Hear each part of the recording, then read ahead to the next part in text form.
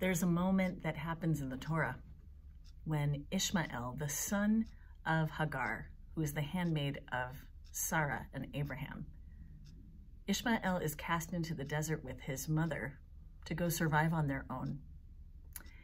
And Hagar doesn't want to see her child die. They don't have any water. They don't have any protection. And so the text says that Hagar says, Al tireh b'mot hayeled. Don't let me look at this child dying, she says to God.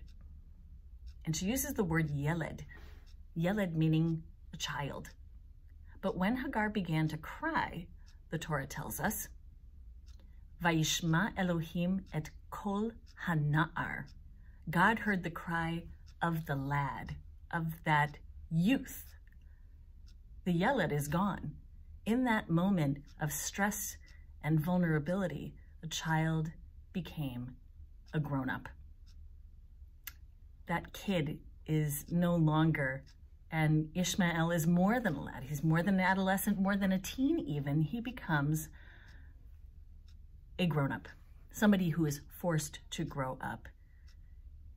You might say that COVID has forced our kids to grow up, and there's so many other things that have made them grow up in a world that might not be as safe or healthy as we want it to be for our children. So we take the brokenness of the world and we regard it in this moment, but we also say there is something that we can do as protectors of our children to keep our children longer. And that thing is available to 5 to 12-year-olds, thank God, finally, through vaccinations. In that incredible moment of feeling like he wanted to stay a kid, Ishmael didn't have a choice. We have a choice to make sure that our children can grow up strong and healthy. And in this moment, friends, I hope that our kids will have that opportunity.